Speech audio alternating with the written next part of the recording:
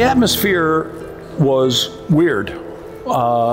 There were SWAT teams about. You couldn't, it was funny, I was looking across at the tote board, and there was a little something different about it, and I looked at it, and there was this shed, and I put up my binoculars, looked into it, and there were SWAT team guys with high-powered rifles. It was very unsettling. There was a lot of security. Everybody checked coming in. It was very different than a normal race day, and it was not a normal time. The Breeders' Cup was the first international sporting event in New York after 9/11, and it drew a lot of attention. The first glimpse I got of the crowd in the stands was before the first race. Management asked us to, all the jockeys, to all walk out onto the turf course for a photo opportunity before the first race ran. And we were all carrying little American flags and wearing either an FDNY hat or an NYPD hat. There was a lot of cheering for those guys carrying the American flag in that ceremony before the races began. But when the horses came on the track, yeah, there were cheers. There were cheers for Tiznow in particular. He was carrying the banner for us. And they're off to the cheers of the crowd and guided tour breaks alert. He broke really well. He was, I think, he was number 13 or something like that. Way on the outside. And at Belmont, going 1.25 miles, you're actually braking on a turn. So he got away cleanly and was able to place himself in third position. He stayed third most of the way around the track. I sort of felt that I had the two horses in front of me.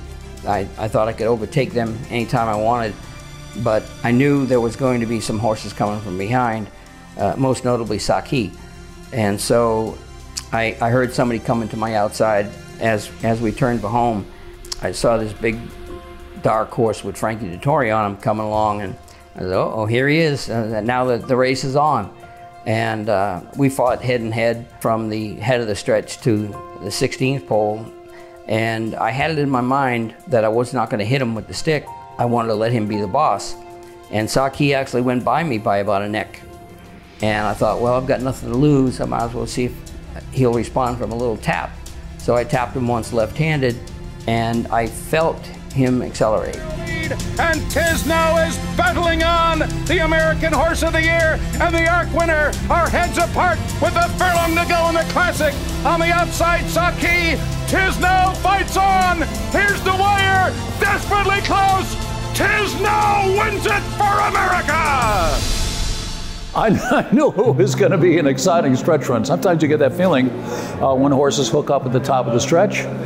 I don't really know if in my notes previous to that I was going to say that Tiznow wins it for America. I don't know, but it was in my subconscious somewhere. Some would argue that that was a rather jingoistic thing to say, but that was the story. That was a big story there. When he screamed, "Tiznow wins it for America," it was a happy day, a real happy day, especially in light of what happened just a month earlier. In the back of my mind was the story. And you got to realize that at Belmont Park, I lived right by Belmont Park. I lived 2 blocks from the training track. And many people in my neighborhood were New York City firemen. 30 people from my church died in 9/11. Obviously, at that point in time, people were trying to latch onto something positive that could happen in their lives. With the devastation and the tragedy of 9/11, people were really longing for something to make them happy.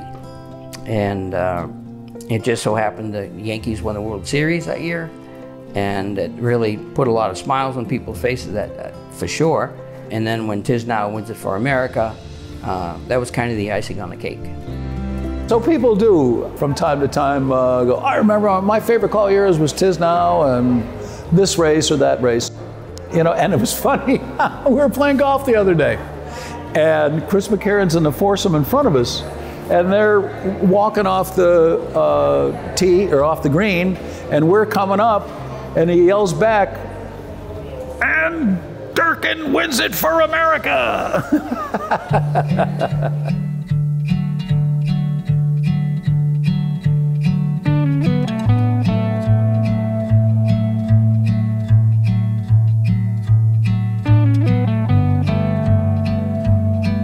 The first horse that I retired under my care as stallion manager was Tiznow.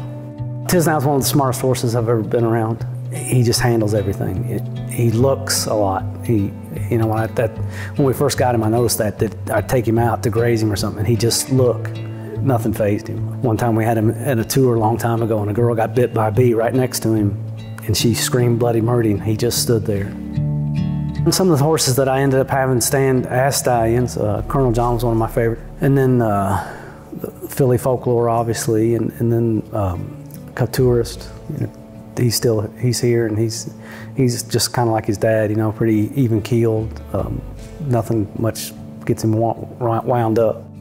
I've never really seen one that didn't have composure and kind of knew what was going on and knew how to handle things and didn't get real excited about it. And you know, he was a good, useful sire that was a California bred horse that, if you think of it, shouldn't have been a stallion, but he made himself by winning 2 Breeders' Cup Classics. And that's the other thing, really, is he's the only horse ever to win 2 Breeders' Cup Classics back to back. And I'm not sure if anybody's ever going to do that. Well, I would have to think what made Tiznow such a great racehorse was the length of his stride. It was huge. He covered a lot of ground in a hurry, and he had the great ability to be able to carry that speed that he had. He could run all day, as we say. And he was a very, very game horse, too. He had a lot of heart. He did not like to let horses go by him. And typically when he made the front at some point in the race, he stayed there. He never let a horse get by him. He didn't lose any head-to-head fights. He was all heart.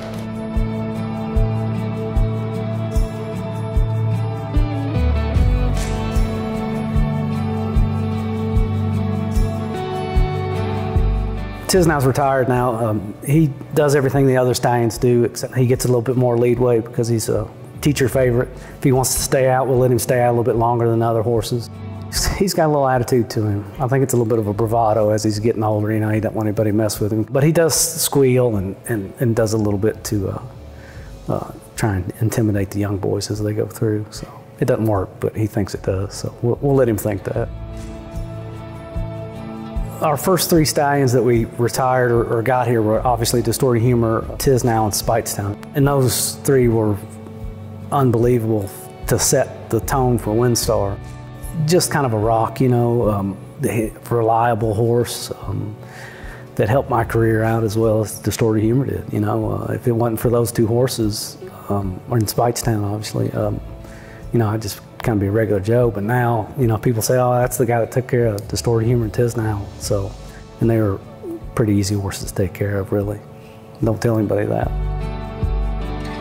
What I learned from him was tremendous. He taught me a lot about the relationship between a person and a horse. Once I learned, I tried to figure out what made him tick and just let him be the boss. That's what he wanted. So I just followed his lead, and fortunately we had a lot of success together. He was certainly very, very special, and I love the fact that he lives 10 minutes from me, so I get to see him quite often. And so it's nice. Yeah, he's special.